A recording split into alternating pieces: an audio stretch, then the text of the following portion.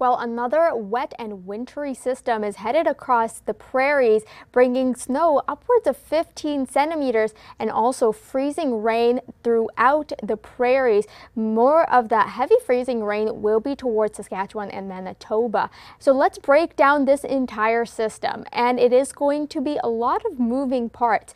Initially, with this system, we're looking at that chance of freezing rain right east of Calgary for the morning commute, so it will be slick.